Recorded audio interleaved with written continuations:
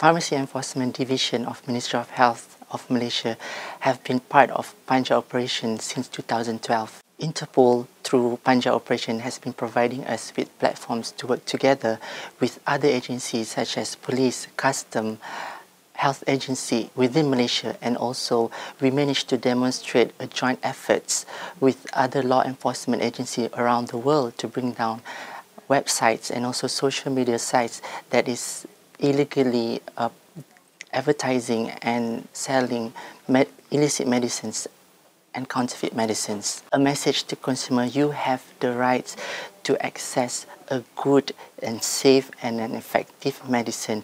Therefore, do not risk your health by buying medicines through online, so-called online pharmacy. They do not care about your health, they only care about your money.